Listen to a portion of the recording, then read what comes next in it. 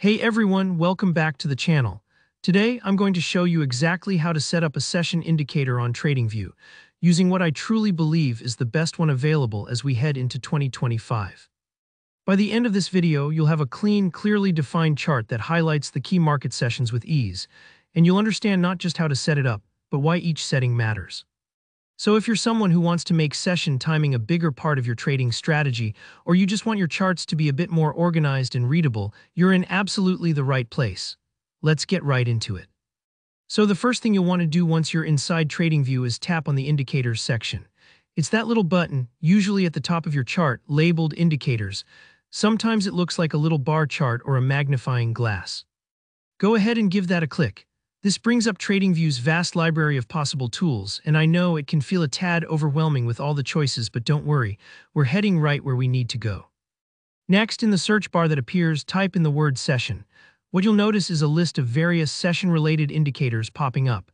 What we're specifically looking for is the indicator from Luxalgo. Their session tool stands out because it's exceptionally clear and customizable, making it ideal for tracking different market openings and closes without cluttering your chart with unnecessary visuals. Once you spot it on the list, just click to add it directly to your chart. Now, once the indicator is applied, you're going to see a few default visuals, maybe some lines segmenting your chart or colored boxes marking out sessions. This is great, but we can make it a whole lot clearer. To do that, click on the settings icon right next to the indicator's name. This will open up a menu where you can really tailor how the indicator appears and behaves. From here, scroll all the way down to the very end of the settings menu. You'll see an option labeled Show Daily Divider. By default, it's likely checked, which can add extra lines or visual separation for each day on your chart. For most traders, though, this can start to look messy, especially if you're focused more on sessions than individual days. So go ahead and uncheck that box. Don't worry if your chart suddenly looks a bit emptier. What you're doing here is removing unnecessary noise so you can really zero in on what matters. Up next, we're going to make the sessions themselves less visually overpowering. Still in the settings, find the transparency option.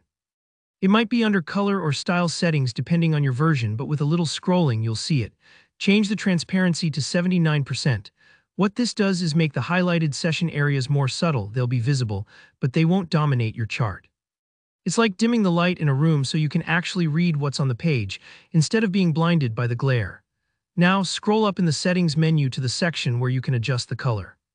By default, one of the session boxes or highlights might be set to yellow. For many traders, yellow can be a bit harsh, especially on different chart backgrounds. So what I like to do, and what works beautifully for a sleek modern chart, is change that yellow to black. Not only does this give your chart a cleaner, more professional look, but it also makes the important price data stand out more clearly. Once you've made those adjustments, just click OK to save all your changes. Take a moment to look at your chart.